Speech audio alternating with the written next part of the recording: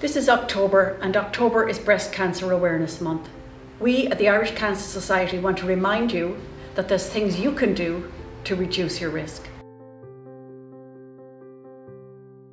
By being active, not smoking, eating a healthy diet, avoiding alcohol or excess alcohol, and being breast aware are all things that you can do to reduce your risk of breast cancer.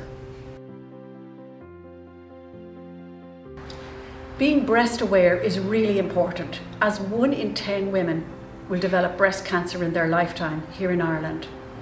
Being breast aware means knowing what's normal for you. And what's normal for you is just very individual, by looking and knowing the look and feel of your breasts, by knowing what's different when a change occurs.